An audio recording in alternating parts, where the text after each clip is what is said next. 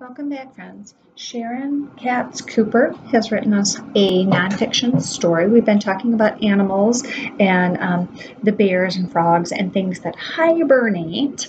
But we used to see some monarchs in Flat Rock earlier in the year, in the spring and the summer. This is when butterflies cross the sky, and it's a story about monarch butterfly migration. They migrate, they go to someplace that's warmer because we're supposed to get snow in a couple days, like we had a few days ago, and butterflies do not like the snow. So I'm going to move my chair a little closer so you're able to see pictures better and hear my words. It's a little long, so get cozy. We've got the United States right up here in Michigan, and its Great Lakes are right there at the top. Now the arrows are bringing us down to the bottom. Monarchs like to go down to Mexico, southern Mexico. Sometimes they also go over here to the edge by California.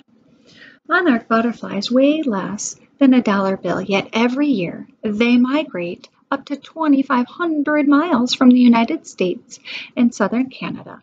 Butterflies west of the Rocky Mountains fly to the coast of California, and butterflies east of the Rocky Mountains, where we are, fly down to Mexico.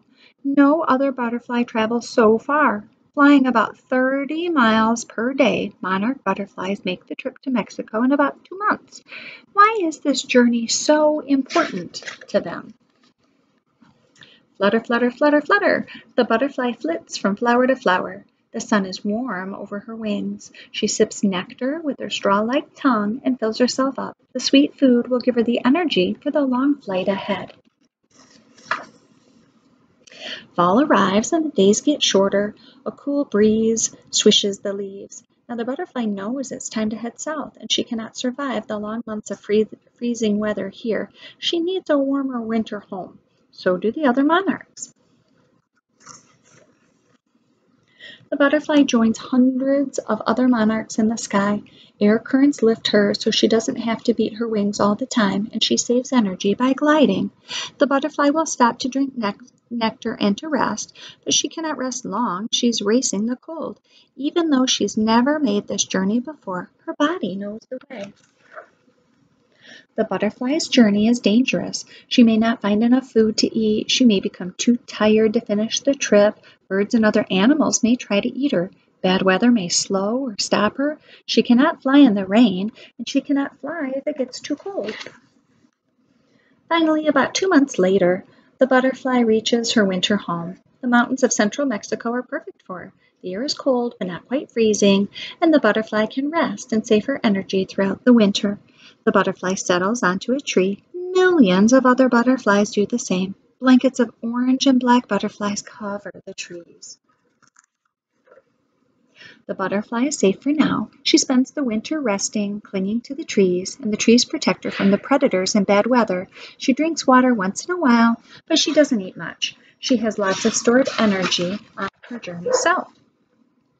Now in late February, the butterfly mates, and then it's time to find a place for her to lay eggs. There's no milkweed in the mountains of Mexico.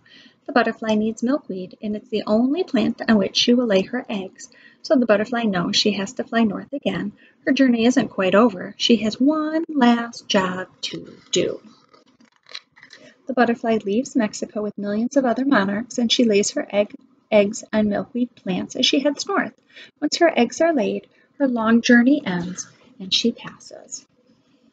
After a few days, the tiny hungry caterpillar hatches from each egg, and the caterpillar eats lots of milkweed.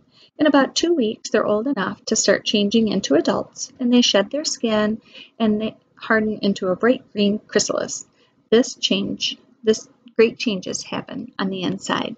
And about 10 days later, new butterflies crawl out. They'll soon fly away in search for food, a mate, and the warm summer sun. And that's the end of the story. There's a glossary with all sorts of words about chrysalises and milkweeds and things like that. So you're going to check this out in Flipgrid, and I'm going to show you a picture of these critters actually migrating. It's pretty magical. Stay well.